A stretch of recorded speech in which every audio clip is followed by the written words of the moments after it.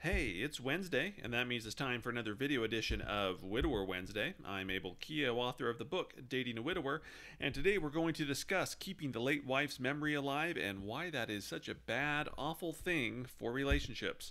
And I gotta admit, I am in a little bit of a mood today. I got an email, and the email wasn't necessarily the source of my mood, but through some coaching sessions and some stuff on the Dating a Widower Facebook group, which all revolve around the widowers trying to keep the memory of their late wife alive in the wrong way, I might add, has just kind of put me in a little mood. So I'm not feeling very charitable towards those that think that they need to keep the memory of the late wife alive at the expense of their relationship. So let me start on this email that I got this morning, and then I'm going to share an article that goes into a reason why you don't do this. And I will post the article, by the way, that I'm going to share in a link in the description below. But the email I got, I share in part. It says, Abel, I'm a recent widower. I feel I will always want to keep my wife's memory alive moving forward, regardless of my relationship status. You seem to believe this is harmful to a relationship. Can you explain why this is? And yes, I am happy to explain why this is, because holding on to the past is not only harmful to a relationship, it usually destroys a relationships. In all the years I've done these dating guides and coaching, I still have yet to see a happy marriage where the widow or widower tried to keep the memory of their late spouse alive, and it strengthened the relationship. And so, a question I will always ask widows and widowers who are want to hold on to the memory of the late wife. I always ask, well, how does doing this strengthen your current relationship? And in all the years I've been doing this, I have yet to get an answer where they can tell me how it strengthens the relationship, because it doesn't. Let me give you an example, and this is a creepy example. Not all examples are this creepy. I'll have some other examples, but let me give you what we'll call a creepy example of the husband trying to keep the memory of his first wife alive. And this comes from an article that was from a news station in Australia. And again, I will post the link to this in the description of this YouTube video. So if you want to read the article in its entirety, you can do that. I'm going to read parts of the article and comment on them, and then talk about some other situations as well. So might get a little bit kind of going today, so just be prepared for that. Okay, here goes the article. It says, a man has come under fire for admitting that he asked his new spouse to wear the same perfume as his late wife to help, quote, keep her memory alive. He says his new wife wore the scent for years without knowing that it was the late wife's perfume until recently, when a family member told her the truth. And the widower says here, he goes, I try to keep her memory alive with little things that remind me of her. And one of the things I've done since she passed was always keeping some of her brand of perfume around so I could keep her scent present. I'm sure it's kind of creepy, but it's not uncommon among other widowers I know. Okay, I'm going to stop right here. Let's just talk about this. Smell is a very powerful memory trigger, and so I get the fact that maybe you you want a perfume, but holy, what the hell were you thinking asking your now wife, your alive wife, the woman that loves you and here is alive now, to wear your late wife's perfume? Holy cow. I mean, I know I wasn't perfect dating Julie and we had issues, but there was no way I was ever going to ask her to wear Krista's perfume. In fact, if you ask Julie, she doesn't even know what Krista's perfume is, because she doesn't need to know that kind of stuff.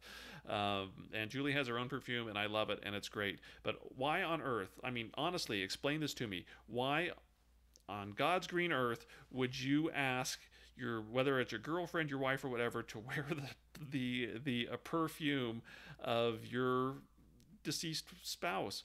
Whoa, no, that's awful.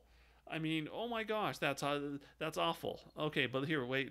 He's going to try to justify this here, and he says at some point I'm going back to the article. He says at some point I bought it for my current wife as a gift and asked her to wear it. I didn't tell her when I gave it to her that it was the same type my first wife wore, but my first wife's friends and family noticed, and I asked them not to say anything. Well, if you're asking people not to say anything about it, isn't that maybe a sign that you shouldn't be doing it? I mean, if you're trying to keep, if this is like a good thing, I'm going to go back. How does giving your new girlfriend or wife or whatever the perfume of your late wife to wear strengthen your relationship? I think if it would strengthen the relationship, you would be more than happy not only to have other people tell her, but to you tell her herself. I mean, tell her yourself that, yeah, by the way, I like this perfume, and yeah, my late wife wore it. Will you please wear it so I can keep the memory of my late wife alive? Jeez, my heck. And so he told them not to say anything. He goes, they didn't, so I guess they didn't. I guess they finally told her, but they told me they felt this wasn't healthy. Or, no, I'm sorry, they didn't say anything, but they told me that they felt this wasn't healthy. Well, yeah, it's not healthy. And by the way, if you know a widow or widower that's acting like this, no. You don't keep this thing a secret. This is not a secret that you keep. This is something that you have. I'm sorry, I understand there's some things you don't tell people, but this is not one of them. This is not good. And so anyway, going on, despite the family's objection, the husband continued to justify his actions. I disagreed because I wasn't forcing her to wear it, and it was the only thing like this I did. Well, yeah, you know what? You weren't forcing her to wear it, but you didn't actually tell her why you bought it in the first place.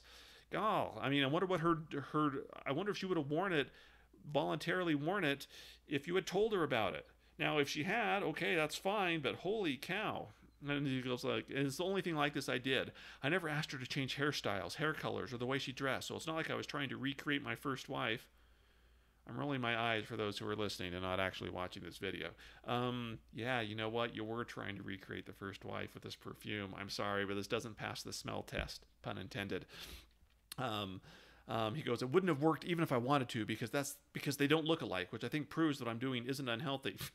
Yeah, you know, it's not. That's a perfectly normal thing to do, to ask your new wife to wear the perfume of the old wife. That's completely healthy. I can't think of a reason why that would be unhealthy. I mean, you know, come on. The husband said he managed to keep the secret from his wife for 10 years before she learned the truth. And by the way, shame on the family for keeping that a secret for 10 years. He goes, we now been married for over a decade, and my former sister-in-law finally told my wife about the perfume. She thinks I need to move on and stop living so much in the past, and believes that my first wife wouldn't want me hiding something like this from my wife or holding on to her in some of the ways I am. Hey, your sister-in-law is exactly right, by the way, or your former sister-in-law is exactly right. You are living too much in the past, and you shouldn't be holding stuff like that back from your now wife. But you know what? It says here, quote, I don't get her concern. She acts like I'm a crazy person, but this is the only thing like this I've done ever. Guess what? It's not the only thing he's ever like this. I guarantee if we were to dig in farther, there's probably more things he's probably doing to hold on to the past. But hey, you know, you got to keep the memory of that late wife alive there, because if you can't smell her perfume, you're probably going to forget all about her and those great years you had together.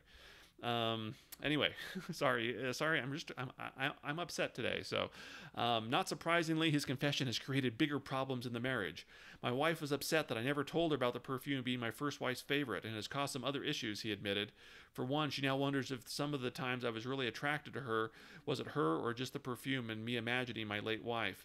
I've tried reassuring her, but she won't listen to what I say. Gee, I wonder why she won't listen. And yeah, you know what? Her concern of wondering, like, if you were really attracted to her or just maybe, you know, imagining the late wife, completely 100% justified and valid.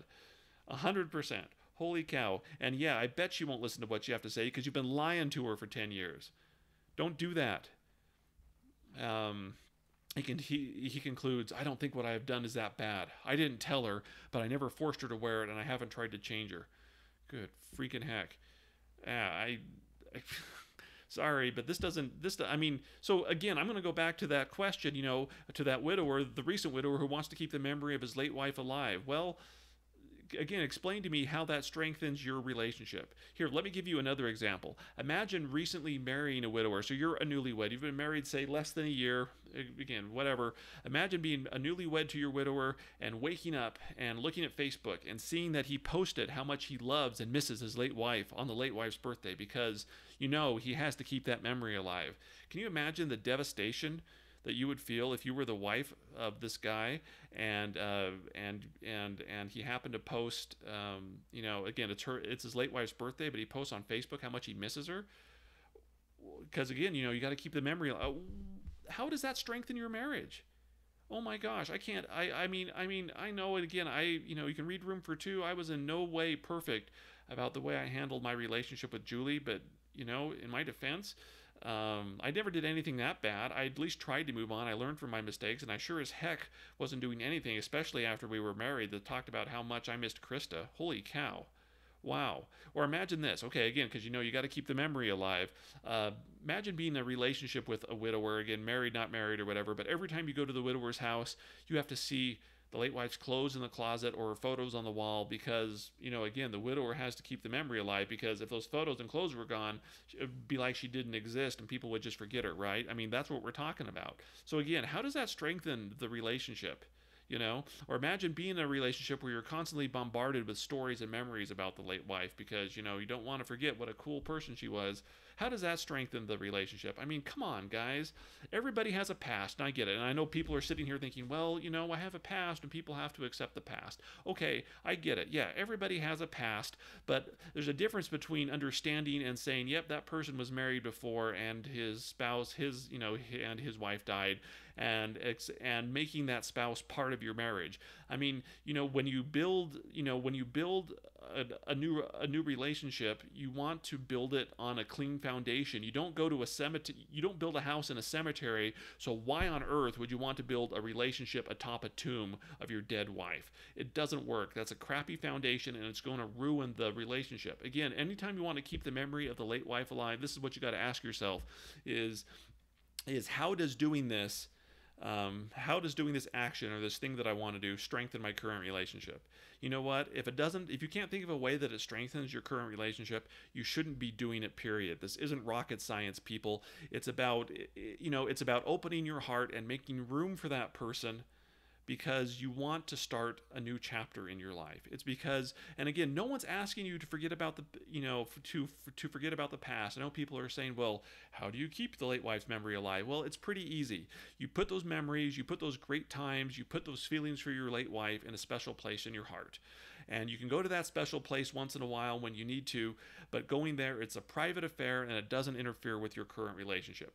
99.7% of your heart, thoughts, and actions are focused on the new spouse and your life together and not on the past. That's how you do it. It's not complicated. This isn't some kind of great big secret, that you need to unfurl. It's like you can still have those loving feelings for your late wife and those great memories, and you know what? And you can go to that place once in a while. I mean, I have a place for Krista in my heart, and every once in a while I might go there. But it's not very often, and honestly, when I go there, I guarantee nobody knows that I've gone there. Nobody knows I've spent 30 seconds thinking about something, and then, nobody knows it. Because that's just a little private thing I do. And I guarantee if you think that you've got to post on Facebook or have your wife wear the late wife's perfume or something to keep your memory alive, no. That's not how it works. It destroys relationships every time it's tried.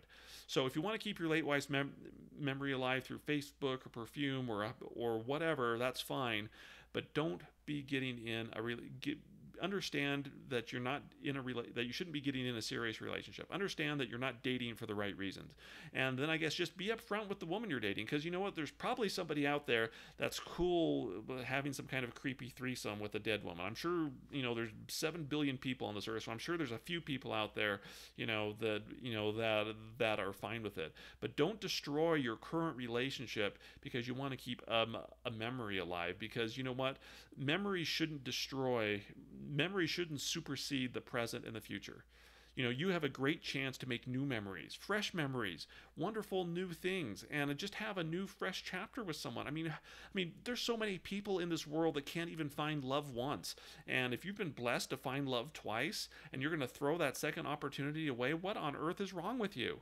You're not ready to open your heart. You're not ready to date. And that's fine, but get to a point where you're ready to put your heart in the right spot and open it up to somebody else before you get into a current relationship. Okay, there. Have I vented enough? I hope so. So again, back to the earlier question, that email. Yes, keeping the late wife's memory alive is harmful to the relationship 99.9% of the time that it's tried. You want to keep your late wife's memory alive, put a special place in your heart, but please don't make this some kind of public display or do all this creepy stuff that destroys your relationship. If it's not strengthening your relationship, guess what? It's harming it, and you shouldn't be doing it in the first place. I'm Abel Keogh, author of the book Dating a Widower. Go ahead and like or comment or do whatever you want with this post. Share it with your ex-widower who's not moving on. Yeah. And let me be the bad guy. How about that? Anyway, I'll be back next Wednesday. Feel free to subscribe so you can get the latest updates as well, and I'll see you then.